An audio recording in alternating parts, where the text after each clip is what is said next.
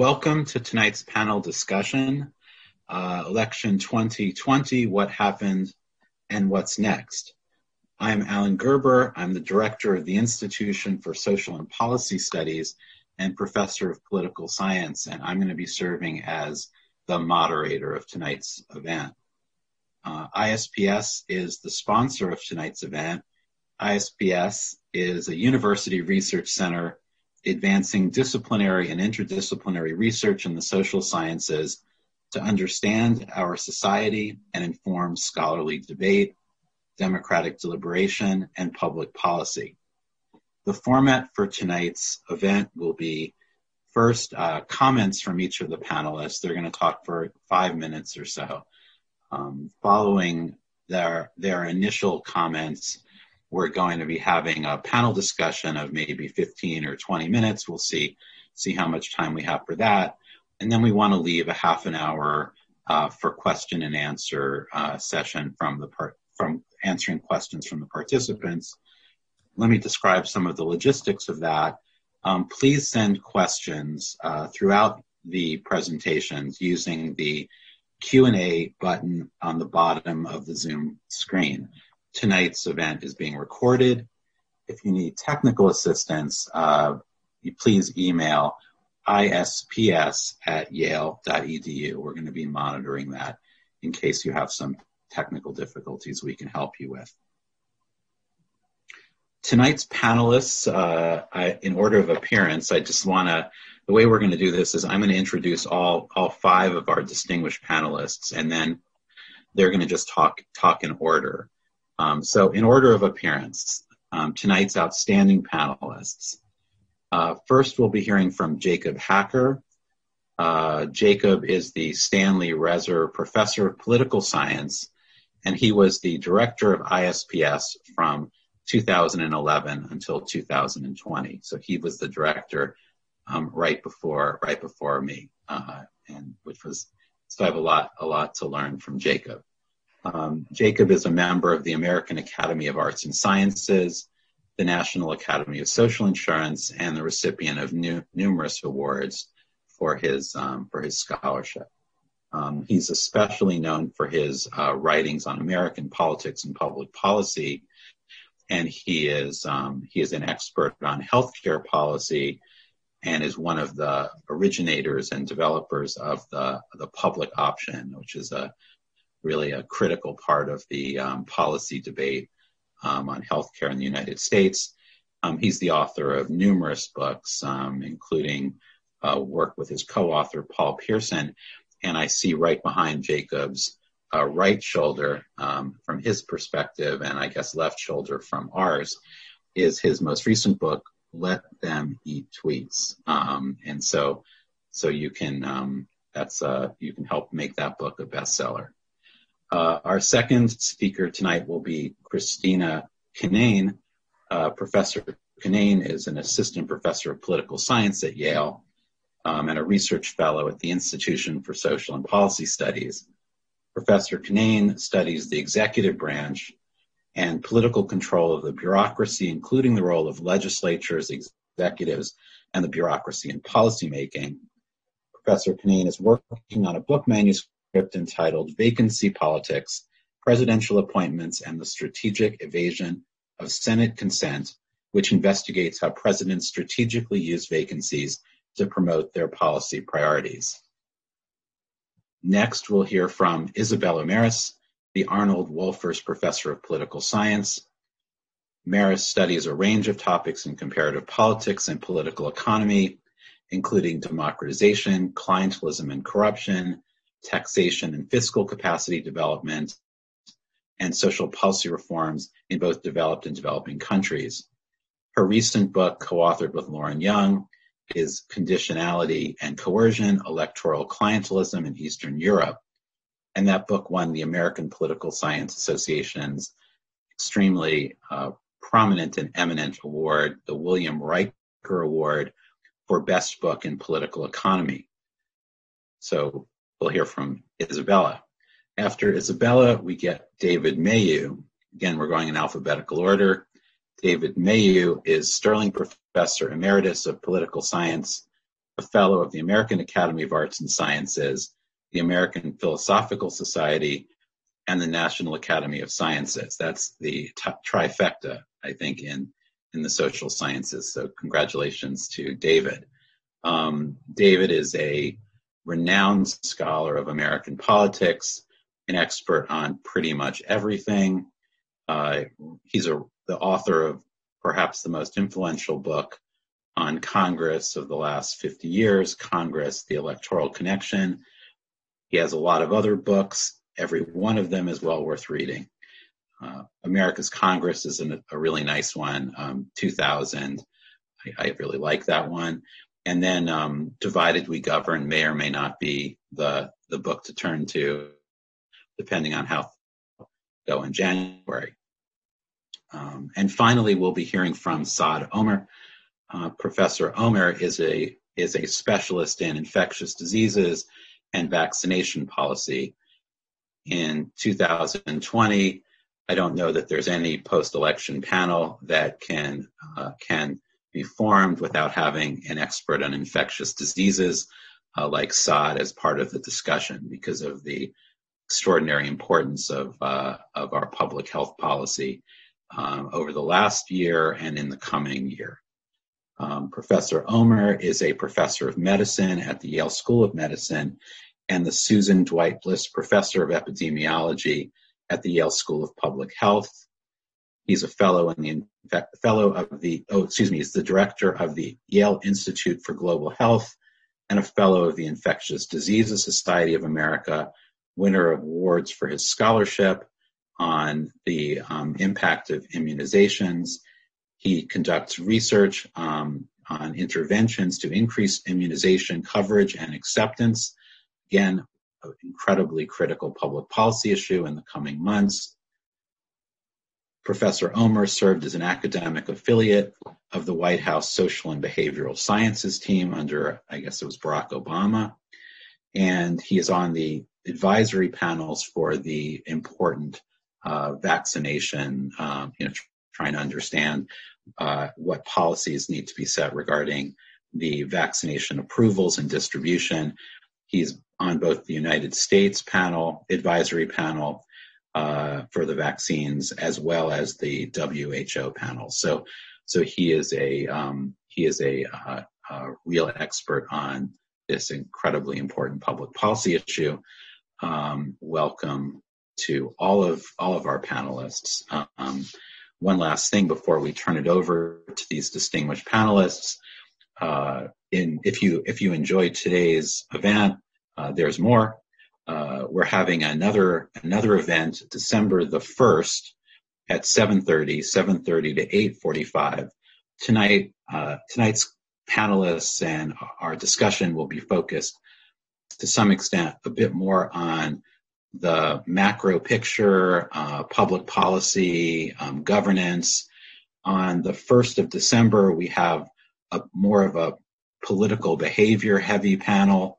So if you want to know things about what the voters did and why did they do it, you'll get some of that tonight, I would imagine, but you'll get a lot of it on December 1st at 7:30. For that panel, we'll be having Alex Kopic and Josh Kalla from the Yale Political Science Department, two political behavior scholars, as well as Mike Podhorzer, who is the assistant to the president of the AFL-CIO for strategic research.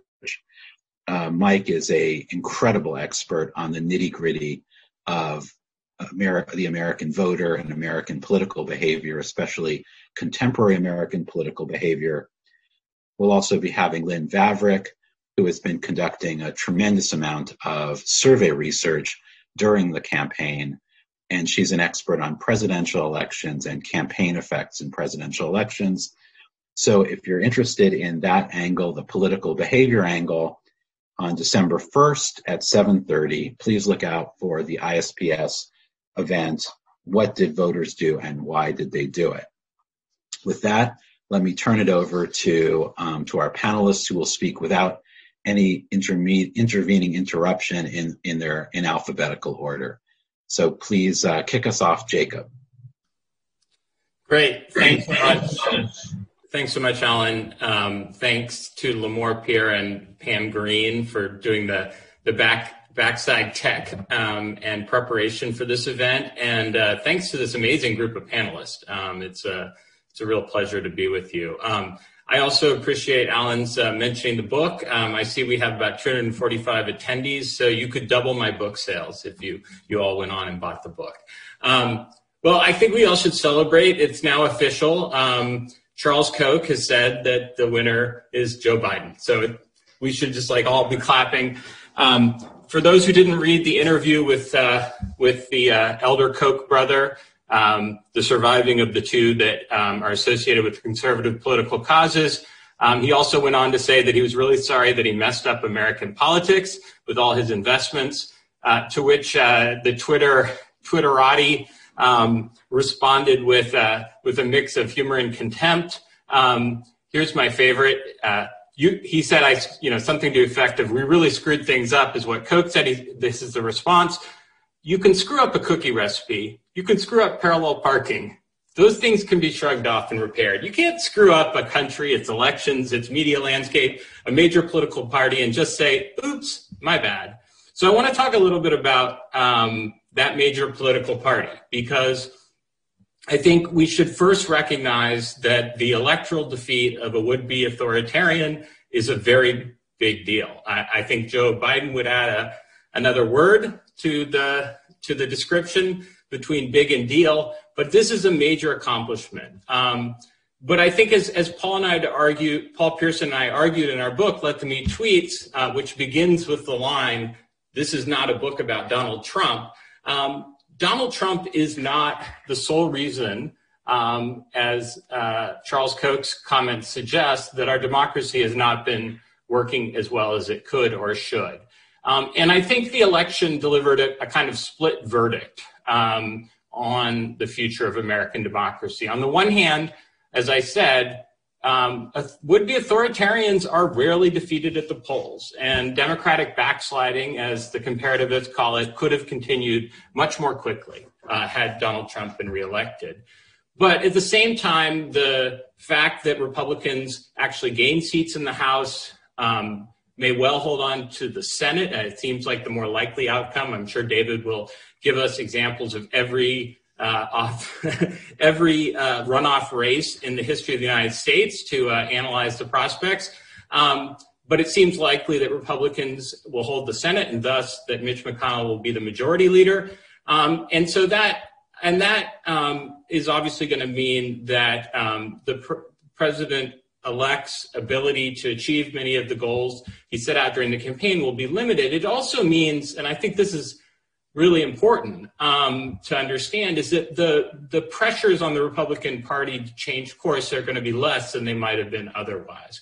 Back in the late, the early 2010s, Barack Obama famously asked whether the GOP fever will break, and that fever unfortunately still seems to be raging. The other thing I want to just mention, and I think we should talk about tonight, is the extent to which this party that has been radicalized over the last generation has managed to insulate itself from electoral accountability in many ways.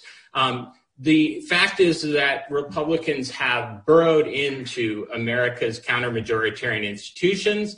They hold their appointees hold a decisive majority on the Supreme Court and lower courts.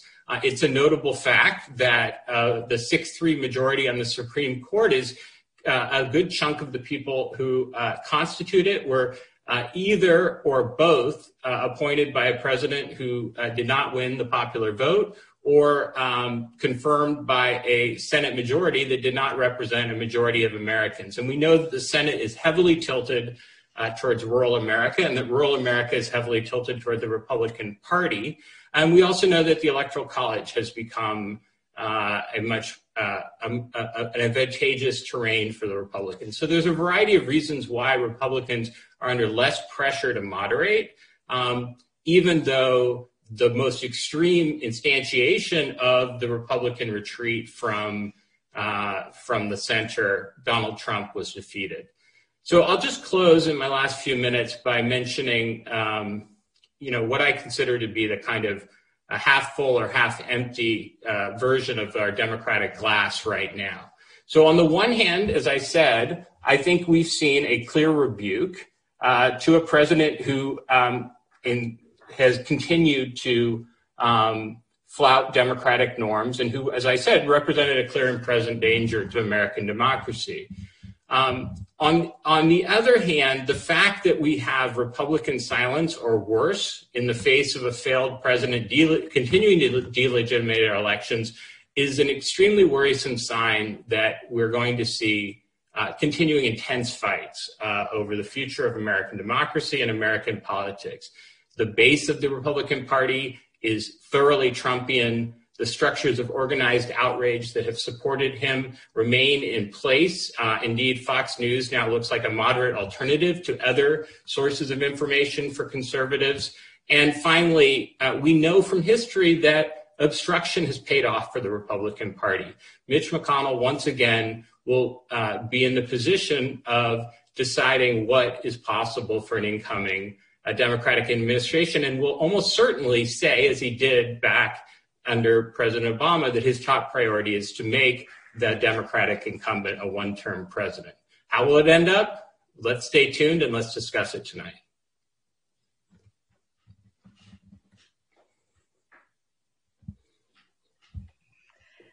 Okay, well, thank you, Jacob, and thank you, Alan and Pam and Lamore, for all of your organization efforts. I am thrilled to be here to be a part of this incredibly amazing panel and to kind of, discuss and digest a bit of what we've experienced politically for the last year of the election, for the last 4 years of this current administration, to kind of look forward.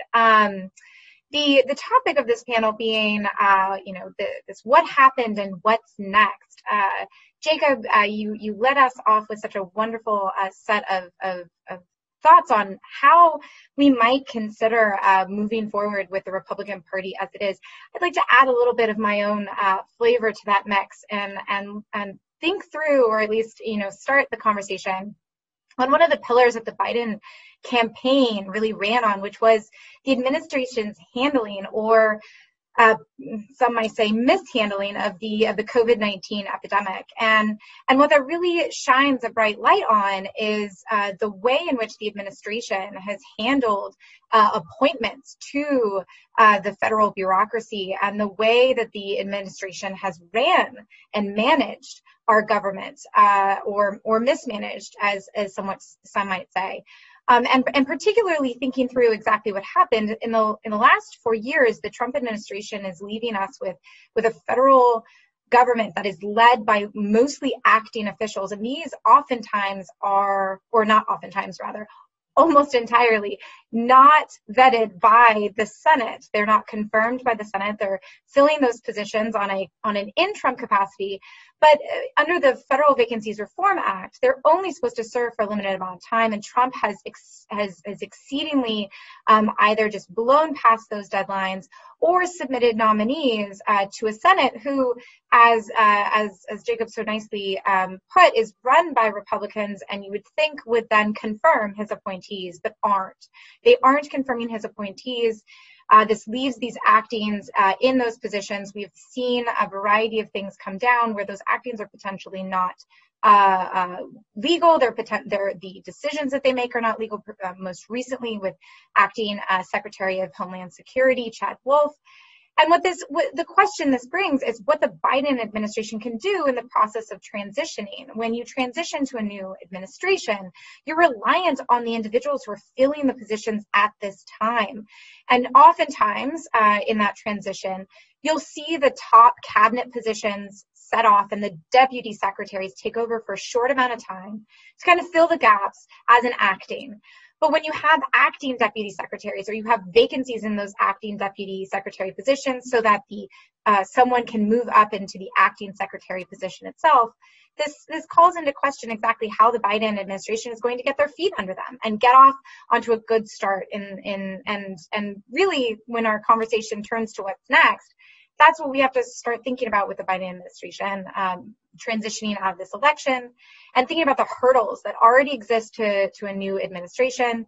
You have 1,200 presidential appointments that require Senate confirmation to be filled.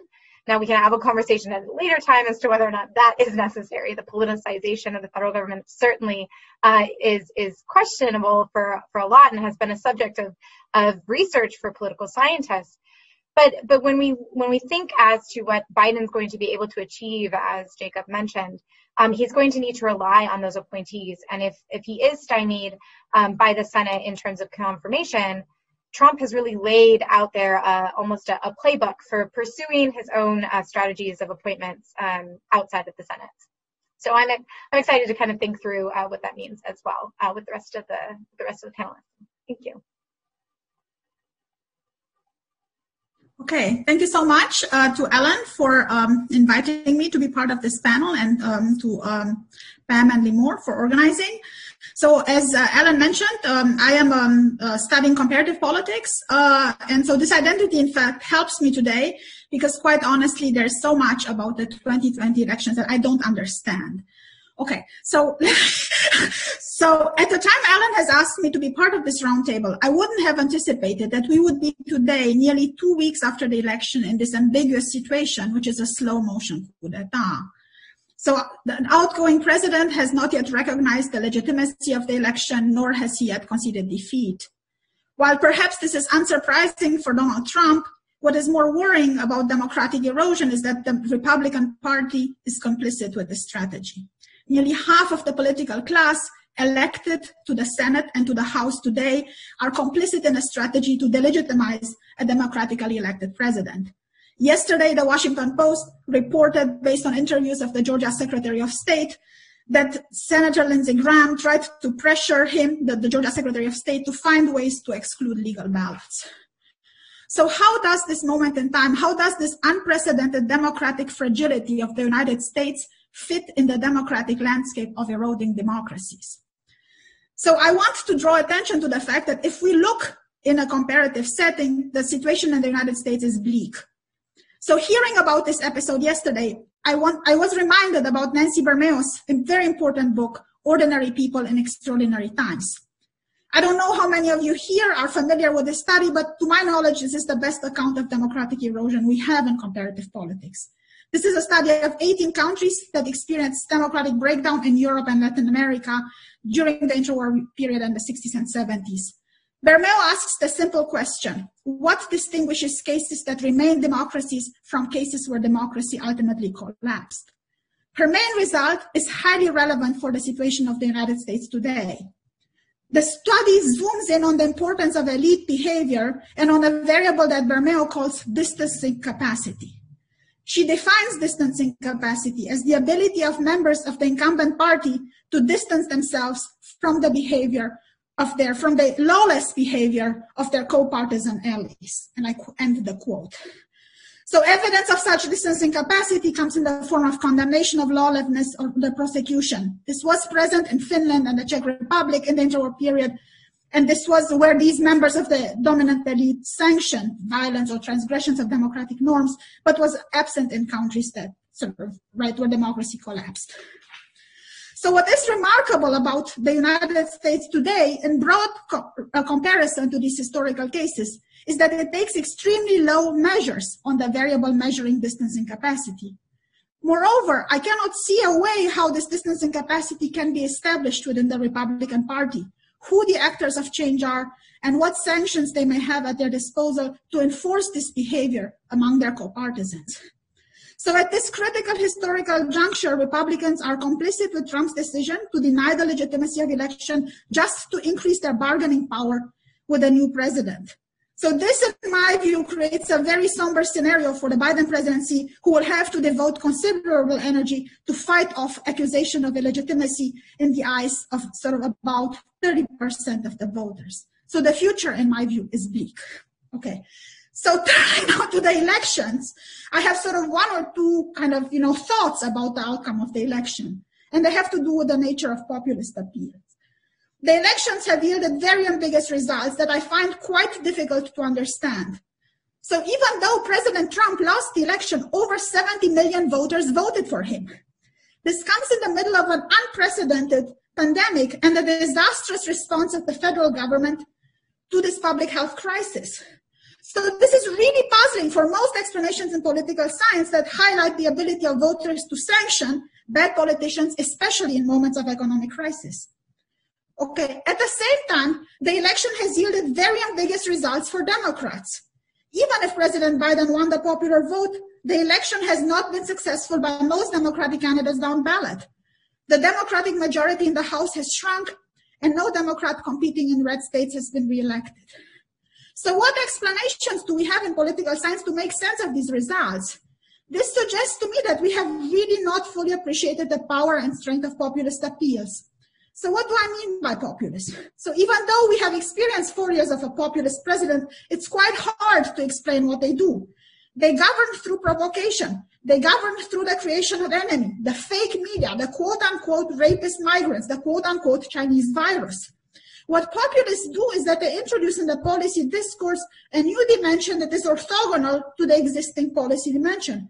And so they govern by flaming up this rhetoric of opposition of elites. And so this is what we call in political science thin populists, anti-elitist sort of strategies. So we don't have a good explanation of how these messages work, and we a priori dismiss them as being kind of theatrics of a populist. But I think we don't fully understand how this populist rhetoric was successful to maintain the electoral coalition of Trump in the face of the dramatic economic shock of the pandemic. So let me again, turning to the pandemic, right? How did Trump respond to the pandemic? Like other populists around the world, he had two strategies: anti-scientists denying the existence of the virus, and sort of the anti-foreign strategies blaming foreign countries such as China on the virus.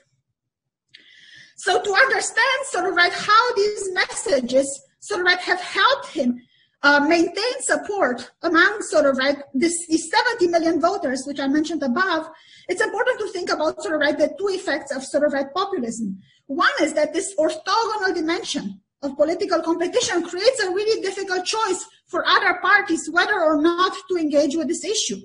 Should the Democrats have responded to all this nonsense about the Chinese origin of the virus? But I do think the more important consequence of these messages is that they have spillover effects on the main axis of political competition, the left-right dimension.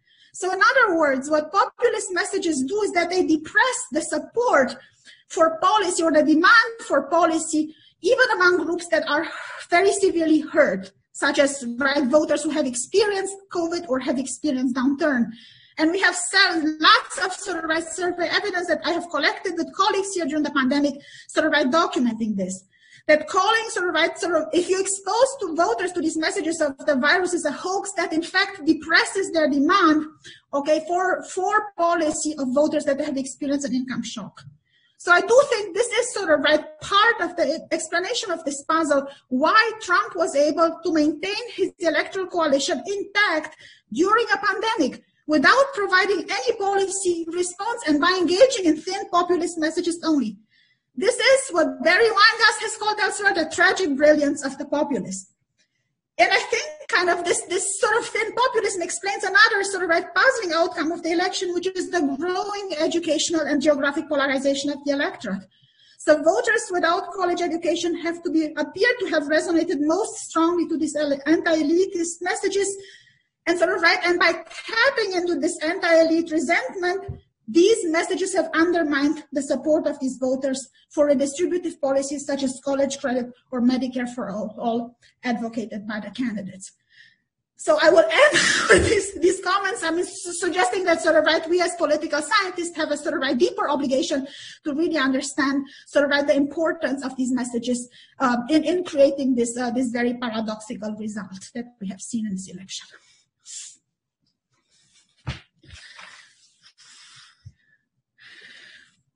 Got it. Okay. Well, thanks for inviting me, Alan. I want to say very, very quickly what happened and what's next, which what we're supposed to do. What happened? I think the election is a considerable victory for moderation and probably for coalition government of the American sort. I think the fever is down. That is, with Trump dispatched and the left pretty much staved off, the fever is down. That is, the menace that each side sees in the other side is substantially diminished on both sides. The Democrats gained the presidency and the vice presidency by a considerable popular majority, as it happens, and net one Senate seat. Republicans gained something like 10 House seats and one governorship and 2 state legislative chambers, and conservatives had some notable victories in the referendum processes. In a lot of ways, it's a standoff, though, of course, the presidency is a big prize, and now Biden gets it with a substantial popular edge. I think the coalitions this year, voter coalitions, are basically a continuation of ones that we've seen for 20 years or so, and an evolution of them. We've been evolving into a kind of class cleavage between diploma people, that is, college diploma people, and non-diploma people. It is a cleavage that would have surprised Marx, but there it is. You'd have to rewrite the whole business. But it looks like a class cleavage. It's a cleavage of interests, that are preferences, and of attitudes that I don't think political science studies particularly well.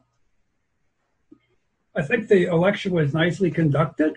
It's a great success. There was a lot of previews saying it was going to be a terrible mess. And even though some votes came in late, we knew that was going to happen. It's ordinary processes, a little extraordinary this year because of COVID, but quite defensible and I think properly handled processes. There seems to be no fraud and little disorder, just footnotes of disorder here and there that can be ignored. Trump's denial is not going anywhere. There seems to be a kind of closing tantrum that he's engaging in that may go on for another week or so. It won't go anywhere. It doesn't have anything to do with who holds the office. The complaints will go on that the election was unfair. It's a somewhat different matter of difference of whether it can be overturned on the evidence. Unfair, but we've seen that before. In fact, we saw it after the 2016 election. It's unfair. There was Russia and all that. It's a page out of Andrew Jackson. Remember him with the charging for 4 years was a corrupt bargain? Of course, it didn't affect. It was John Quincy Adams at the White House during those 4 years. We're not getting resistance in the streets last time, as the way we did last year after the 2016 election. All in all, as I say, I think the fever is down. It's a victory for moderation. I think maybe the democracy is dying script should be put back in the file cabinet. That's what happened. Now, the what next? I think one main event going on into governing is that there'll be more day-to-day and week-to-week stability in the White House. That is not a minor thing. There's firing people, expostulation, changes, erraticness. That's going to go away. It's a good thing it goes away, particularly probably for the conduct of foreign policy. I think that in governing President-elect Biden can do a great deal with executive directives, and we'll see that in the fashion of Obama and Trump. There's kind of a ping-pong category, character to that. One president does something, the next president takes it back, and the next president may do it again, but it's important, and some of it sticks.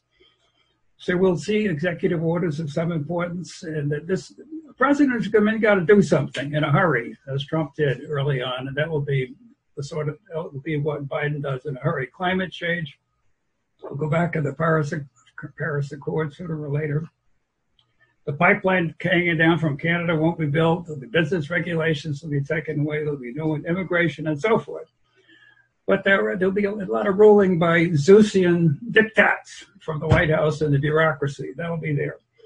But there are limits to executive orders that are not executive orders, and not executive directives. More generally, are not embedded in statutes, and so they're perishable, as we'll find out. Some of Trump's are, and the courts are out there. The courts are probably got to bulk up in their policing of bureaucratic diktats, given the doctrines that are in the heads of some of those new justices. So there we are. There we are. Now, I think on Capitol Hill, we're going to have narrow majorities, whatever else happens, a narrow majority in the Senate or none, a narrow majority in the House. It looks like formal divided party control, which is, after all, normal in American politics 70% of the time since 1980. It's the normal way of governing. We can't be sure it'll be formally divided party control because we don't know about Georgia. Georgia down there, we got those two Republican seats hanging, and there it is. It's and I don't know what's going to happen. I'm not holding my breath for the Democrats to take both of those seats. It's difficult. The track record, as somebody mentioned, I would talk about the track record of runoffs in Georgia has been pretty favorable to the Republicans, and I see they're dumping an awful lot of money in publicity. Who knows? We just don't know. A lot of it will depend on what happens during the next 8 weeks, after all. Elections are to some degree reactions to what happened. We got 6 weeks before those elections, or before that election is held in Georgia. Another thing will happen on Capitol Hill, well, with divided party control, it's dependent on the Georgia seats, but there's Joe Manchin there anyway. Even if the Democrats pick up those two Georgia Senate seats, then probably Joe Manchin, the conservative Democrat from West Virginia, becomes the pivotal senator on some matter. So he's already gone on saying it's taking some positions that the party doesn't like. Also on Capitol Hill, the Democrats in the House are having trouble arraying themselves and picking a leader. I think Nancy Pelosi is going to get restored as Speaker, though she's going to have to fight for it for every last person. Every last person. The majorities are narrow, both sides. So the Democrats in the House look like something like 223 to 212, something like that. It's narrow. It's in Georgia, yeah. So we'll just. I already said that. It looks like we'll have to say 4 factions. Now, that is fierce scrapping. Some of it has come out into the press during the last week or two between the progressive faction and the moderate faction and so on, which makes it very hard to run that party. But I want to say this. I mean, Nancy Pelosi, there's a tendency to blame the leadership in Congress if there is, because they can't herd the cats sometimes, some of that. But we should realize that factions within parties on Capitol Hill are very common in American history, indeed possibly normal. But sometimes they're not so easy to see, as with the Tea Party faction, which didn't show up at the roll call voting because the party leaders could at least arrange what had been voted on in the floor to minimize their to minimize their real factionalism. So it's a tough job that Nancy Pelosi has got, but we should realize that. We shouldn't blame her or blame the Democratic Party if they're killing each other. It's and some of them, believe me, I think some of those people like to kill each other right now among the House Democrats, the way they're talking. We'll see. But factions in Congress are an extrusion from the society, and a normal extrusion from the society. So let's not blame the party or the leaders. On to Capitol Hill, it's the Democrats' ambitious legislative program is not going to happen, almost certainly not going to happen during the next couple of years, or probably the next 4 years, given the numbers. There's a list of things that probably won't happen. We won't have police reform the way the Democrats would like it. There'll be no Green New Deal. There'll be no ban on fracking. There'll be no Medicare for all. There'll be no public option, it looks like. There'll be no $15 minimum wage. There'll be no ban on right-to-work laws. There'll be no contract unionization. They had a long platform. Some of this is platform, and some is just the sort of stuff the parties wanted to do for some time when they get a chance. There'll be no election reform. There'll be no big tax hikes. There'll be no cart packing. That's not going to go. And they're not going to get rid of the filibuster or even tamper with the filibuster. I thought 2 or 3 weeks ago that the Democrats are going to have a big enough majority in the Senate to cook the filibuster, at least cook a lot of the life out of it. But that's not going to happen right now. Joe Manchin says no, they can't touch it. All this is not going to happen. If Joe Manchin, the Democrat, does become the pivotal member, then some of this alters. Joe Manchin apparently is open to some tax takebacks, some tax coalition making, which the Democrats might be able to put through reconciliation in a 50-50 Senate that includes Manchin with them. That's there, but this other stuff, it's not clear that the Manchin question would make a difference. Be aware, though, that that ashes to ashes. That is personnel change. There's some important changes. The coalitions of the Congress hacking because people die and retire, as with Teddy Kennedy tragically in 2010. You remember that? And in the past, people defecting or people dying or people retiring, people going to the cabinet have affected the coalition control on Capitol Hill or close to it. So we can't, anyway, there's no crystal ball that can take us into that one. I would say finally that without this program, without an ambitious legislative program, I think with Biden's presidency, there's not much space for hot and betting. Is my picture up there? It's at the top, right? David. No, you're absolutely. Your picture is perfect. You're coming up to about 10 minutes, so and you'll have an opportunity to amplify on some of these themes during the question and answer and panel discussion.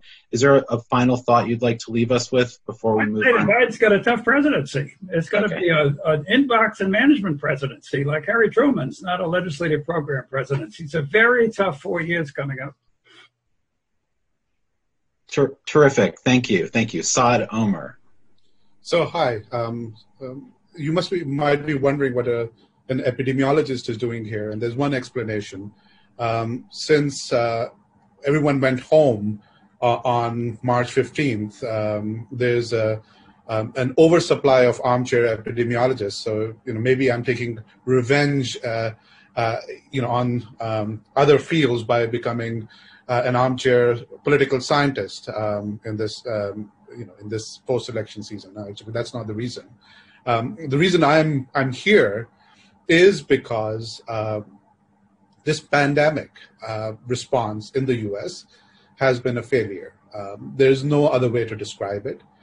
Those of us who have been working on infectious diseases, including pandemic preparedness, my first interaction and my first serious effort was actually around 2006, when H5N1 influenza was a risk, and so on and so forth, and was engaged with some work around H1N1. And a lot of people had expected that there could be a virus which would impact the U.S. in the way it is impacting us now, which would lead to deaths, even more deaths, or could lead to deaths in higher numbers. But no serious scholar had imagined, and have asked around, I have asked people, that if we always thought if we were this bad in terms of mortality and morbidity, not necessarily spread, but specifically mortality, there will be 100 other countries worse than us. And there was for example, the latest Global Health Security Index ranked, which came out in 2019, ranked the U.S. as number one. And obviously, we are not number one, at least not in a positive sense. And the reason why I'm here is that it's not a failure of science. We have had PCR and antigen tests and social distancing and masks and vaccines, although these are newer types of vaccines, but the overall vaccine approach for decades. What failed wasn't science. What failed was governance. And in public health, if I want to prepare for the next pandemic, I can't do that without an approach that involves a serious, mature, hard-nosed look at governance. And governance, it is said, I know, I'm sure a lot of you are aware that democracies don't have famines. I'm paraphrasing someone, obviously, but democracies have pandemics, and democracies make a mess, it seems, of pandemic response. So that's the reason why we need to discuss this. That's why institutions are important. That's why appointments are important. That's why prominence of career folks and political appointees in decisions and random radiologists from Stanford is important. And so one of the things going forward would be important is trust in institutions. And part of my work is focused on vaccine acceptance and trust in vaccines. And a lot of people that you have seen different surveys. When we looked at it, it was in May, and we found only 67% would sort of right away accept the vaccine. The rates through other surveys, Pew and others, have actually gone down of outright acceptance. And these are not your run-of-the-mill anti-vaccine folks. There's a huge chunk of folks who were suspicious of the process, who saw what happened with hydroxychloroquine, who saw what happened with convalescent plasma, where there was perhaps a reason to issue emergency authorization. And you could have a good faith argument about the merits or demerits of that. But the way it was projected, the way it was politicized, freaked a lot of people out. And since then, there has been a course correction at the FDA due to pushback of the career folks, but also due to pushback of the political appointees at the FDA as well. But the general public doesn't know. And so therefore, the fact that I'm seeing this huge gap in the response in terms of serious investment in vaccine confidence and serious investments in a national education and communication campaign. Public health has, this is not the first time there has been a public health response, but whenever we have had a major national or international level response, we've had an evidence-based education and communications campaign. And a communications campaign is not run through press conferences or tweets exclusively. Social media is obviously a part of all of this stuff, but it has to be coherent and it has to be reasonably evidence-based. And so I'll share a piece of data that we generated in collaboration with Alan and Greg Huber and a really talented postdoc from political science, Scott Bocamper, where we had these survey experiments where we found that even if you had approval of the vaccine a week before the election versus in December, there would be a much higher acceptance and confidence in vaccine if it were approved in December. And then we did this survey experiment way before the election, several weeks before the election. And so that is reassuring. We also found that elite endorsement by Dr. Fauci, by Tony Fauci, but also bipartisan endorsement could move people. So that kind of evidence is there. In the context of vaccines, I have looked at the impact of liberty and purity values, so extending some work, borrowing some work from Jonathan Hyatt, and looking at it in the context of vaccine decisions, whether they are moral decisions or not. Turns out a lot of these decisions are moral decisions. And some of these, and I've been looking at specifically at liberty and purity for a while, and because of these authoritarian strains that have become more prominent in other fields as well, in terms of pushing back against other public health interventions, we are seeing some of that work is newly relevant in this particular context. So I will wrap up by saying that moving forward, there are a lot of things that concern us public health types. Governance is at the top of it, but also based on the composition of the courts, one of the things that makes me nervous is that the foundation of a lot of public health law is this decision that was done around smallpox mandatory vaccination, Jacobson versus Massachusetts. And that that sort of, in a way, explicated the police powers of the state in the modern era, or relatively modern era. That decision was of the progressive era at the turn of the 20th century. And that decision has spawned a lot of thinking, a lot of mainstream, both legislation and regulation. With the new composition of the court, I'm not sure that we can take those kinds of interventions for granted, et cetera. And so, part of my work has been on using behaviorally designed legislation as a public health intervention. And so there are certain things that we took for granted. I don't think we can take it for granted. So I'll stop here, and I'm sure we'll have the opportunity to discuss several things. And just to reassure everyone, this is not a revenge. I'm just grade crashing because you're a fun lot. All right, thank you very much, Saad, and thank you to all the panelists. So we have a lot of questions coming in from the audience. I just wanted to remind everyone that when we conclude the panel discussion in about 10 minutes or so, looking at the clock, I'll start with some of the questions that are being sent in to the question and answer function. And there, some of the questions are the questions I've been trying to read them while also paying attention to my colleagues. And the questions are outstanding, and some of them are kind of long. So I'm doing my best to sort of remember, like balance all of this. So good luck to me. For now, let me just start with just a couple questions, and then we'll go to question and answer. So my first question to the panel is, there's a difference of opinion on the panel. Maybe people noticed that there was a little bit of a difference of opinion regarding how concerning the post-election period ought to be.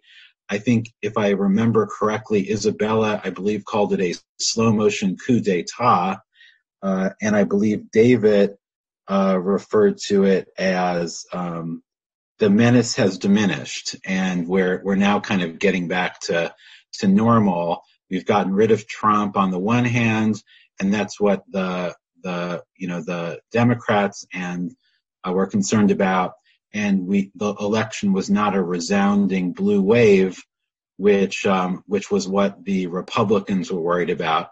So we're kind of the temperature has gone down, and we're now entering a period of a more calm and more normality, or I guess I don't have his exact words. So Isabela and David and anyone else who wants to enter into the conversation here, David, why aren't you more worried? And Isabela, could you then respond to what David has to say about why he's not more worried by the things that are clearly worrying you? And if anyone else wants to jump in, of course, feel free to do so once Isabela and David have had a moment to exchange their views on this. Okay. I think that in order to contest an election successfully, you need to have some cause to do it, some empirical cause to do it, like the very close vote in Florida in 2000. And that difficulty carried all the way to the courts, but it was a 600 vote or something like that difficulty. They had to see what went on, and they had to look, see, and fight about what went on. Nothing like that is happening this year. They're just telling stories. The Trump people are just telling stories. That's about it. Yeah, so I agree with Professor Mayhew that clearly this election went surprisingly well, given that was what was anticipated, and there was no post-electoral violence. Very little fraud, very little irregularity. So all this industry of worry about democratic erosion has in a way been proven wrong. My comments referred more to the, I linked this period more to the to the elite conflict that is happening now. So in a way where I come in, or where my worry comes in, is more having again, thinking about the effort to delegitimize. Of course, President Biden is going to be, be our next president. But still, if you look at the surveys today, 30% or more of voters still, believe that, this is not a legitimate president. Okay, so, because these whole strategies that have been that Trump has used during the campaign about invoking fraud have resonated with some voters. So the concern here is more about, shrugging off this illegitimacy kind of image in a way. And if we look at the book by Nancy Bermeo that I mentioned, or everything we know in comparative politics. I don't like to use this comparison, Weimar Germany, but in Weimar Germany, the problem was that a significant part of the population never thought that democracy was legitimate. And that it was never possible for the democratic kind of group in society at the time to sort of shrug off that sort of red image.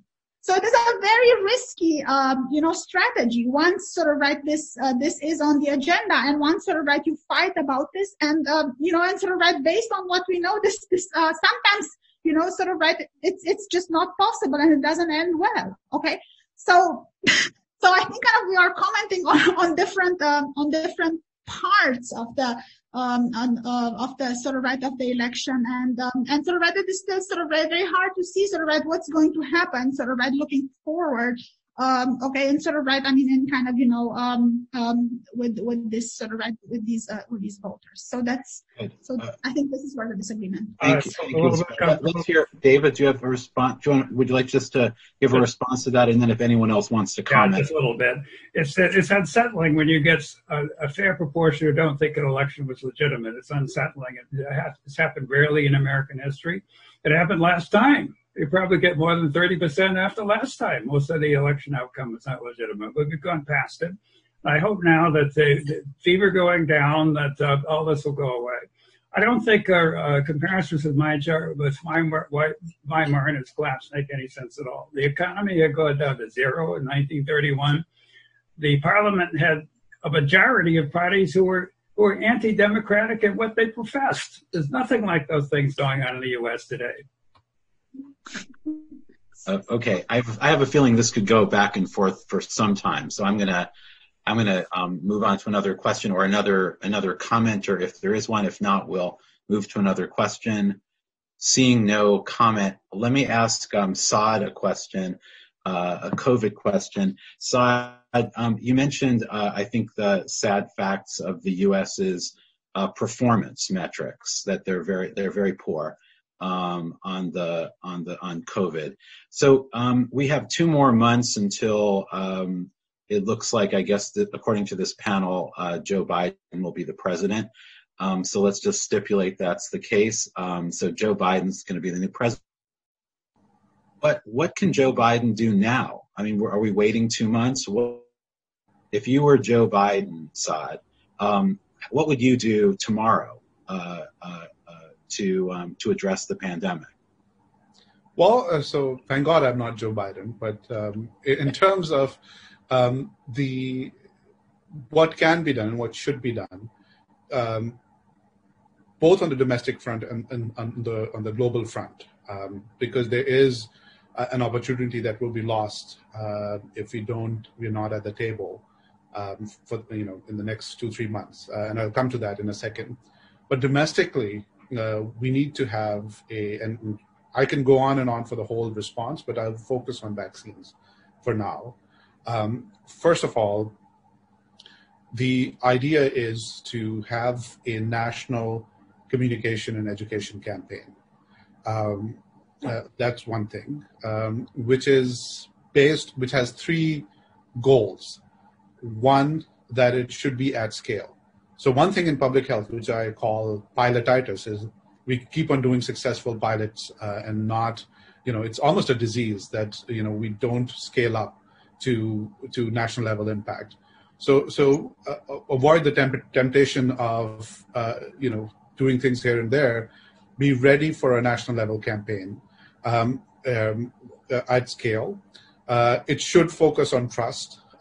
It should also engage communities. And the first and the last one is not at odds. There are ways to engage communities at scale if you have a template. Community organization is done at scale for all sorts of things. And voter mobilization is one example, but it's not the only example. So these should be the goals, and it should be science-based. We should be ready for now. They should get ready now for that kind of a campaign. They should decide on the fate of Operation Warp Speed from now and send it back to the agencies, perhaps, or have a more sort of career folks involvement. By the way, it already has pretty substantial career involvement, and even the outside person who co-leads this is, is fairly mainstream. And actually, if there is a counterfactual to things not being handled by Jared, it's Operation Warp Speed. other than the name, it is bringing together the agencies, public health agencies and other government agencies, NIH, BARDA, FDA, CDC, around an umbrella, have a coordination by people who know what they're talking about. And look, it has been, yes, the naming could have been different, etc. They could have paid more attention to communication, but in terms of developing a vaccine, it's been a reasonable success. But they need to decide on that, what happens afterwards. How did they mount a national response, not just a federal response? So engagement and the way it can happen is engage non-governmental professional associations from now, like the Association of State and Territorial Health Officers. That's out there. There's nothing stopping a campaign from engaging with them directly. The Association of Immunization Managers is out there. Engagement of companies, the Infectious Disease Society of America, the American Medical Association. All of that, you don't have to run a shadow government for 2 months, but you can get ready for these kinds of things for January. Great. Thanks a lot, Saad. And then I'd like to ask Christina and Jacob. So David laid out a scenario where very little of what you might call the progressive agenda becomes law in a Biden administration. Christina, you're an expert on appointments, the bureaucracy. Can you tell us how that might work under divided government, or especially if the Republicans remain in control of the Senate? And then after Jacob, if you could say a word about whether you concur with David regarding, I guess it's H.R. 1 and all of its political reforms as well as all of the legislative reforms. Do you concur with David regarding what is likely to transpire in terms of the Democrats' political reform and legislative agenda? So Christina and then Jacob. And then after that, I think we'll open it up to questions from our audience. So I'm going to be going afterward right to the Q&A function. Thank you. Well, great. Yeah. So first of all, I think, David recognizing that the likelihood of legislation being stymied in Congress is pretty high, particularly given, the small margins. And so really it's gonna be administrative policymaking that's going to be the way forward. And even in a situation where you have a Senate, say Georgia doesn't end up turning both of its special elections towards the Democrats, but instead the Republicans hold them. The Federal Vacancies Reform Act allows for a considerable amount of time after inauguration for acting appointees to serve. And we've already seen that the public really doesn't have a huge issue with the major management of the federal government being individuals who don't have Senate confirmation. If they had that, with it peppered across the news, you would imagine there being some type of pushback against Trump, and there just hasn't been from his Republican base, or really from much of the Democratic base, outside of the really controversial ones like Chad Wolf and like the newest shuffle at the Department of Defense. But the FVRA allows for 300 days for an acting appointee to serve after inauguration, and then an additional 210 days if a Senate nominee is submitted and not confirmed, and then another 210 days after that. So if you're keeping track at home, that's nearly 720 days of interim appointees, and that almost gets us to midterms. So there's going to be a lot of places for administrative policymaking to be led by the Biden administration. It just won't be led by the Biden administration with the Senate's consent, which that in and of itself we can have a whole other conversation about. Yeah, so very quickly, I mean, first of all, David was my dissertation advisor, and I think there's like a, if there's the Reagan's rule was thou shalt not criticize a fellow Republican, thou shalt not criticize their dissertation advisor is pretty high up there. But I'll say that I haven't put my concerns about Democratic backsliding into my file cabinet. I think it's very much front and center still. And my greatest regret about the election, honestly, is that, there looks to be very limited scope to pursue some sensible democratic political reforms, small d democratic political reforms. And to me, everyone knows what the big ones should be. It's not court packing. It's not Puerto Rico and DC statehood, though I would be supportive of the latter. It's making sure that every American has the right to vote, and that politicians are prevented, or at least have reduced capacity to choose their voters, rather than voters choosing them through extreme partisan gerrymandering. So the prospects for those things are dismal, but I think one thing that Democrats should recognize is that fighting the good fight is sometimes good politics too. I would push for these, and I think that's why Senate control is crucial. It's Joe Manchin's gonna prevent. I mean, my public option does not look to have the greatest prospects in Joe Manchin's Senate. But if the agenda is controlled by Democrats because they have the Senate majority, then there will be the prospect for bringing these things before the Congress, before the American people, and having that debate, which I think we should have. On broader policy changes, I mean, Saad is right. I mean, we're living in an alternative reality show where a significant chunk of the political class is pretending that that what's happening, that what Donald Trump believes is happening is, or at least are not pushing back against his belief about what's happening. And in the real world, people are dying, and they're dying because we haven't had an effective policy, and we're not going to have an effective policy. We're going to have a failure we're not going to be able to formulate an effective policy if we can't have a transition that moves forward smoothly, or if we don't have any capacity for the incoming president to govern. Now, I'm hopeful that at least on the really fundamental things that need to happen, then that will happen. But I thought Saad put it really well, that we have seen some pockets of competence in Operation Warp Speed. I agree on the name. I think we can call the rest of the COVID policies Operation Death Star, maybe. But anyway, let me just end by saying that I think that the biggest silver lining in this, and it was mentioned in the Q&A, is that we are going to turn the corner, and we're more likely to do so faster if we have some effective leadership. And so this may not be a typical midterm, right?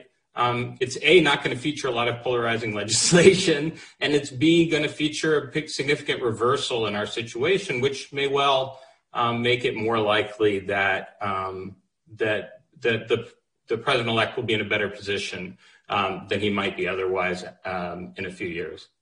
So thank you very much, Jacob. Okay, so I'm going to go. Some of the question and answer. Some of the questions have been answered during the comments on the panel. Others less so. I'm going to try and kind of weave my way through the questions. So here's a question. I guess I'll direct this first at David, and then at anyone else who wants to participate. Question is, do you think there'll be any legislative common ground between President Joe Biden and a Republican Congress? So this is in the event that the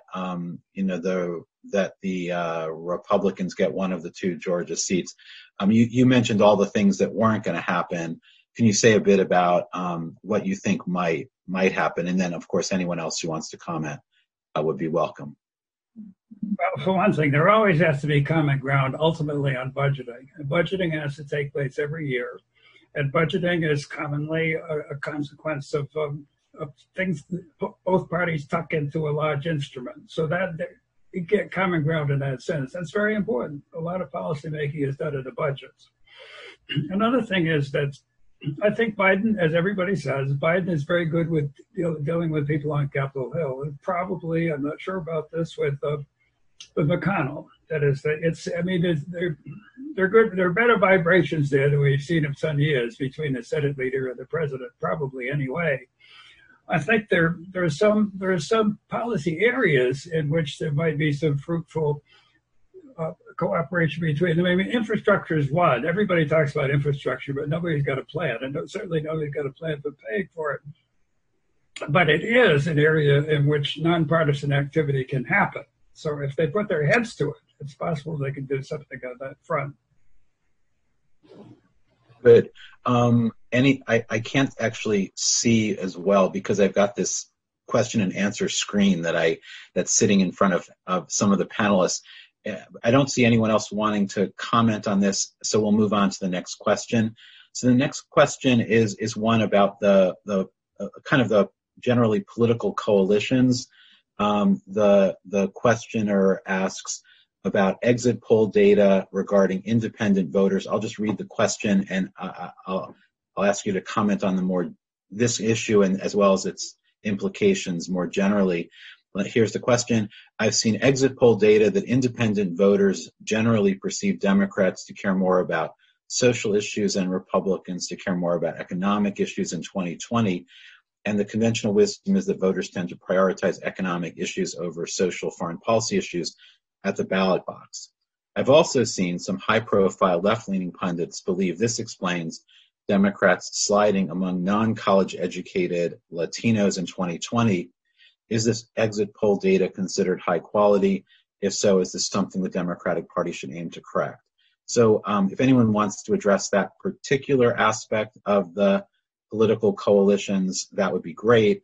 If you would like to also address more generally the question of I don't know that we do have really reliable exit poll data for a variety of reasons, but we do have we're beginning to see what data from precincts and from counties and House districts and things like that does seem to indicate some shifts in the Republican voting coalition. Would anybody like to comment on this question, also informed by other data about how the Republican voting coalition might have changed over the last several years and as evidenced in this election? Well, yeah, as you can see, excuse me, okay? Yeah, please fire away. You see some of this on the map. I mean, you go to South Texas and South Florida, you can see on the map. Right. The Democrats did worse than they expected and usually have done among Hispanic voters. That isn't to say that most Hispanic voters don't still vote Democratic. They do. But nonetheless, at the edge, you see it on the map. It's not just exit polls. Right. Any comments about so we're going to actually have a whole panel on this sort of voting behavior, these voting behavior questions in 2 weeks. And we have some amazing people who are, experts on that nitty-gritty of these sorts of questions. That doesn't mean that others don't have opinions that they might want to share. But looking at the panel, I am not an election expert. And Isabela, did you want to jump in? I see your mute is off. No. Okay. So I'm not an election expert. I actually am really looking forward to that panel. I would just say 3 quick things. One is, given how far the polls were off in general, and we'll surely have a discussion of that at the next panel, I would be careful about exit polls right now. Second, it's not going to come to it's not going to be the case that we're going to have seen a fundamental shift in the bases of these parties, right? We're talking about enormous continuity. And indeed, I mean, I really do think that the central fact of American politics today that we saw is both sides were able to get lots of people out, but the persuasion was operating on a very small segment of the electorate, right? And the degree to which there is a chunk of, this is something Isabela noted in comparative, the degree to which, despite an enormous catastrophe, electoral alignment seemed fairly stable is itself a very remarkable feature. And the third thing I would say is that, wherever it came from, Joe Biden put together a pretty effective map. And it looks especially remarkable when you compare it with the rest of the Democratic electoral candidates, the rest of the candidates, right? He got that's why he's going to be the next president, right? Right. Good. Okay. Thank you very much. Another question. it has a self-deprecating part. This might seem a terribly uninformed question, okay? It's actually, I think, a good question. And Isabela, you might have something to add to this, and others, I think, as well. But why do we need to have this transition system when other countries have the newly elected head of state taking office the very next day? What's up with that? This 2.5 whatever month transition system. It is a little strange, isn't it? Isabela, could you just put this in comparative perspective, and then David, anyone else who wants to comment, that would be great. I'm looking for maybe Professor Mayhew knows more. Not being an expert on American politics, it seems to me isn't this a legacy of the Electoral College and the fact that sort of you had these institutions where they had to gather together and sort of count. So it's just this historical accident, I think, kind of that is connected to the Electoral College that sort of that creates this this kind of lag that we.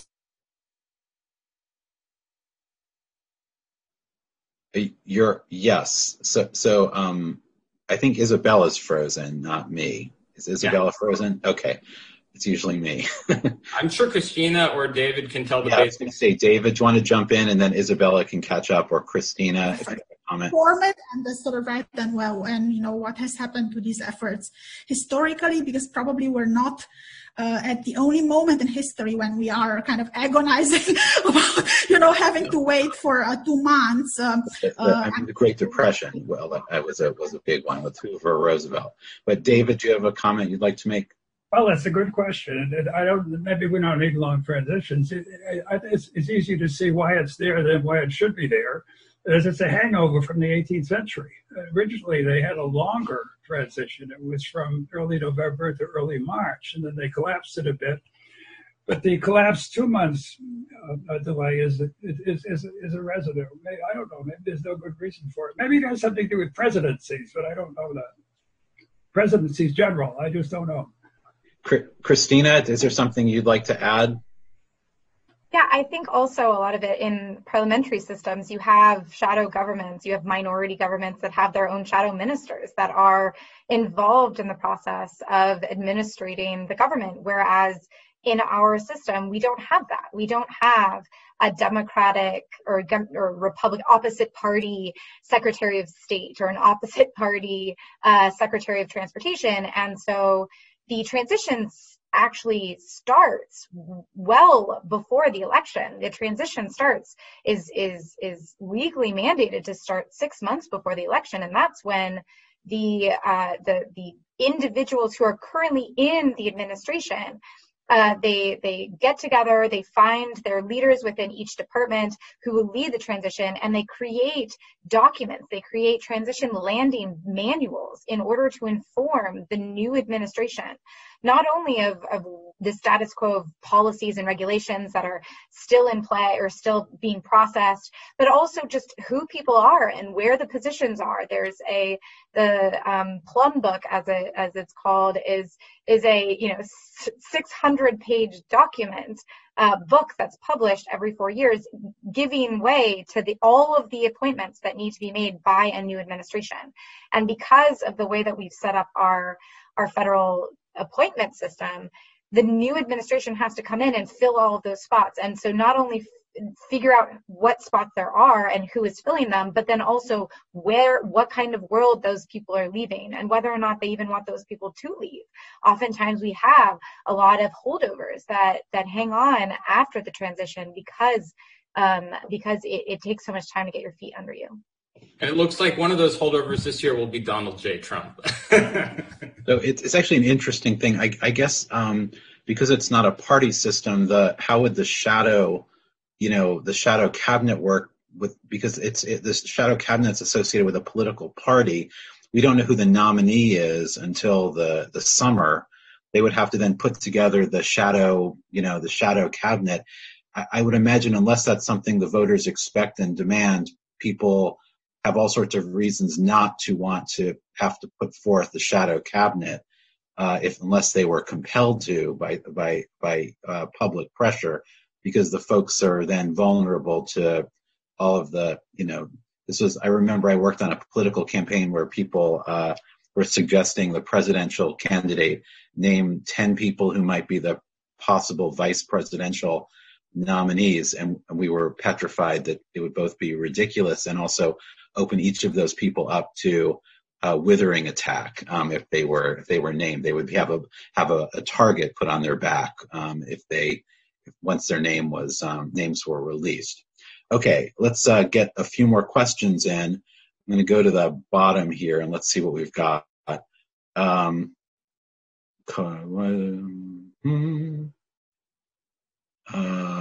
Let's see.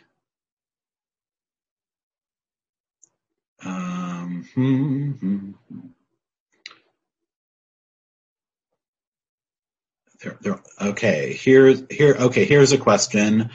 Professor Kinane, are there cabinet seats that are critical to fill quickly? So while I'm looking at the other questions, what are the cabinet seats that need to be filled right away?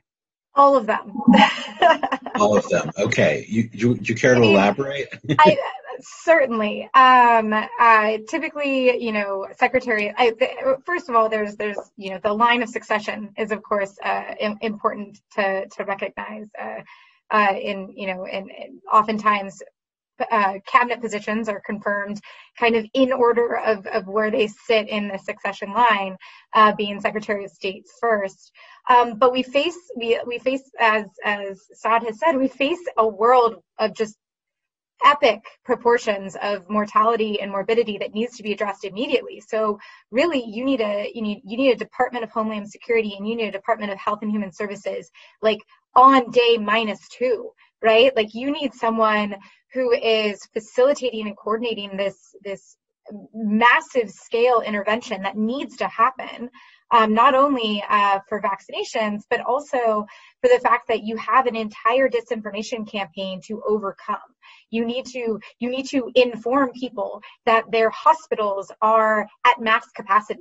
And what that means for them, the fact that just because you aren't experiencing or don't believe that COVID is a thing that happens or a thing that will affect you, doesn't mean you won't at one point potentially need to be in a hospital. Like, we should all stop driving our cars if there's no ICU beds in case we get in a car accident. We should watch out for all of the individuals who have heart conditions that won't seek healthcare because either they can't because hospitals are full or because they are afraid of the risk of catching COVID. And so you have, as Saad so nicely put, you have this need for an administration that is not only working, but is on the ground. And so interior is important. It's always going to be important. It might be less important in terms of dealing with the situation at hand. Thank you very much, Christina. Okay, so in our final few moments together, I just want to ask the group, maybe in order of appearance on the panel, where do you go personally for information in this time of great national upheaval and political change? Where do you seek out information, and what have you read recently, a book or an article or two that has informed the way you think about politics that you would recommend to interested members of our audience here? What would be a really interesting thing to read? Like I think Isabela mentioned Nancy Bermejo's work, and that's deep scholarship that's also of relevance. So what might you recommend to our community? So we'll just start with Jacob and go in order of appearance. So I would recommend probably spending less time on Twitter and more time talking to people. But what I found, it's going to be predictable, but I found it really helpful to have the very regular updates that the Times is providing, as well as the long-form journalism that's been appearing in the Atlantic, I think has been excellent during this crisis. Speaking of another long-form journalist, I would read Jane Mayer's wonderful piece about Mitch McConnell that appeared earlier this year. We'll see how relevant it's going to be. And book that really influenced me, I've actually told a number of people this, and I'm not sucking up to my senior colleagues, Jim Scott's Against the Grain, which is really a remarkable book. A lot of it's about the way pandemics have reshaped society. So I recommend it highly. Great. Thank you, Jacob. I forget who was second. Was it Christina? Yeah. I agree with you, Jacob, about staying off of Twitter. Although I do have to say, and I think that as not certainly one of the armchair epidemiologists that Saad railed against, I definitely feel that getting into epi Twitter made me epically more aware of the oncoming pandemic back in February and March than probably I would have been elsewhere. So I must say that there is an incredible information campaign that is happening by epidemiologists to their absolute credit on Twitter. There's a lot of work that has been done to accumulate data and to accumulate knowledge in really readable form. So I agree with you that Twitter is by and large bad for your blood pressure, I think. But for information that you might not easily come in contact with, I think getting into one of those circles is great. In terms of books, Will Howell and Terry Moe's newest book on the presidency, I found fascinating and infuriating at the same time, mostly because it's about populist presidencies, and I think I would recommend that 100%. Great, thank you, Christina. Isabela.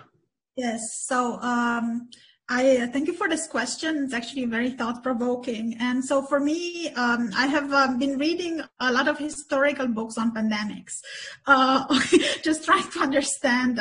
And one that I strongly recommend is by a historian at UCLA. His name is Peter Baldwin, and the book is called Contagion and the State, and it is about sort of historical responses to health crises.